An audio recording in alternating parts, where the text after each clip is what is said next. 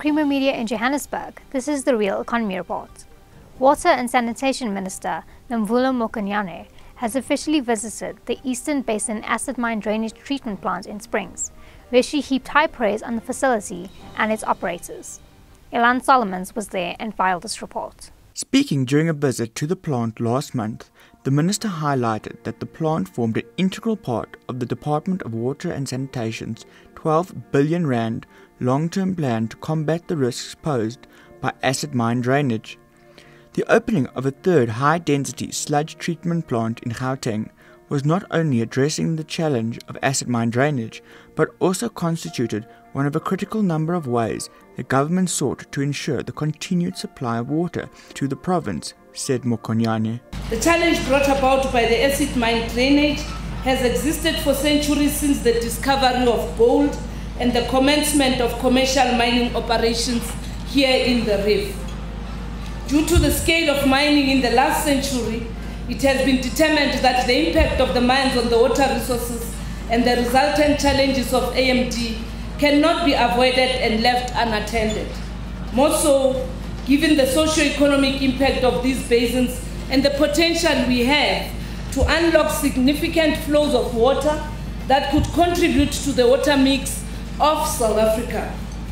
There are three main basins in the Witwatersrand goldfields, namely the Western Basin, the Central Basin launched and running, and the Eastern Basin here in Springs, which we are here to launch today.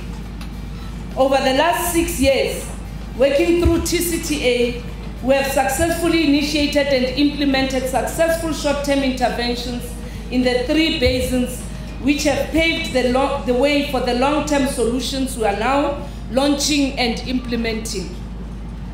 Excellent progress has been made to date on the implementation of the short-term interventions across the three basins within the Witwatersrand area.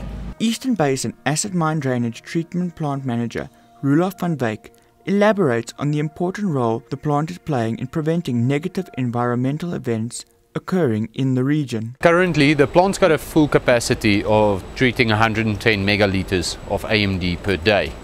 We are currently running at 85% of that capacity, which is roughly 94 megalitres per day.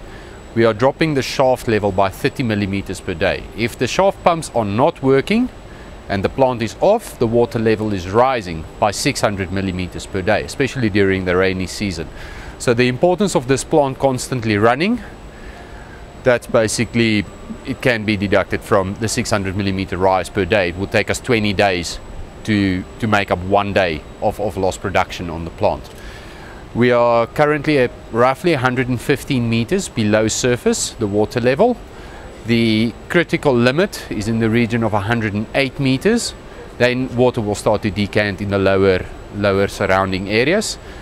Our aim is to get the water level to 120 meters below surface. We would expect to reach that by June, more or less. Van Wyk further unpacks the core components that make up the plant, which services a surface area of about 768 square kilometers. The main functioning parts would be the shaft abstraction pumps, which were supplied by RITS.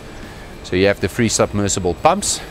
Then you have the lime system, where we make up lime. It's got a capacity to make up 100 tons of lime per day. Currently we are only using 35 tons of lime per day. Then we have the reactor area, where the physical reaction between the chemicals and the AMD is taking place. Then we have the thickeners area, where we are separating the sludge from the clean water. We have polymer dosing that's also being added in the thickeners. And that's basically the main components of the plant. You have the shaft extraction pumps, chemical preparation system, namely the lime. You have the reactors, the thickeners and the polymer dosing. Van Wyk notes that the plant, which is operated by industrial water treatment company Chekrovia Tanda Manzi, under the auspices of the state-owned water management and project implementation body, the Trans-Caledonian Tunnel Authority, is producing treated water that is improving the quality of the water that is being transferred into the Vaal River system. The water is actually of a fairly good quality that's being pumped out. If we compare to Central Basin, for example, they have an iron content of in the region of 800 to 900 milligrams per liter, where we are only pumping out, in extreme cases, 180 milligrams per liter. But Normally we are in the region of 100 milligrams per liter. We are reducing that down to less than 1 milligram per liter. Basically all traces of aluminium is being removed and all traces of magnesium. Uranium is being tested on a bi-weekly basis at an external lab, and we have not picked up traces of uranium.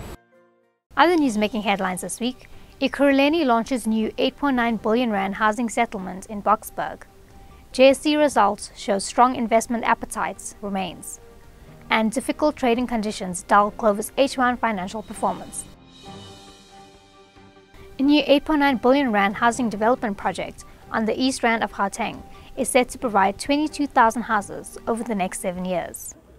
The vision really of this project is to change the landscape of Ekurhuleni, change the landscape of Boksburg. It will become a place where dreams of families are born, where families can prosper and grow within a safe, quality and empowering environment. We are creating an environment where people can work, stay and play. Newport will accommodate the total spectrum of housing needs from families within limited resources who will be integrated in this high-quality suburb to families with the ability to migrate into the bonded housing market. Investor appetite in South Africa remains robust, despite the country having navigated a particularly noisy socio-economic environment during 2016. Yeah, I don't think we're going to see a cap, but listings are a function of people's appetite and understanding of the ecosystem and the environment in which they're going to list. And so if that environment is stormy or low growth, it's often an early indicator that people will be a little bit more cautious about coming to list. But if you take for a moment a look at our listings last year, we had some really enormous listings. We had AB InBev, we had Hammerson, one of the world's largest property companies, list here. I think that's really good for the market. We've got some nice listings in the pipeline this year. Let's see if they actually come. We're doing what we can to encourage them.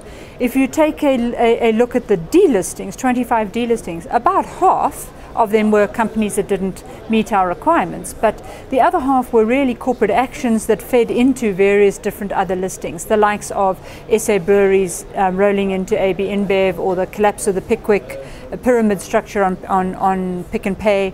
So quite normal corporate actions. It's not quite the dire position that you might think 25 listings is. A technical term, a delisting. As Clover Industries works its way through muted trading and economic conditions, the JSE listed group is progressing a number of strategies to set it back on a growth path. Yeah, we were fortunate that I've got a very sympathetic board. You know, with all these input costs that you have, it's very difficult to have a long-term view. We've been managing, despite that, to increase our R&D by more than 20% to about 30 million. Part of that was necessary to reformulate many of our products which contain sugar, so that was a very important element. But also we launched a number of new products, still despite the fact that we're in this tough economic conditions. The second highlight for me was that we managed to consolidate our city deep operations, distribution facilities into our Clayville facility, which was quite a bit of an engineering challenge for us. You know, you work with fresh products and you have to move a factory over a weekend, so that was quite interesting. But all in all, I think balanced approach, high price increases, lost a little bit of market share in some instances. So I think the challenge going forward is to try and rectify some of those market share losses. That's Creamer Media's Real Economy Report. Join us again next week for more news and insights into South Africa's real economy.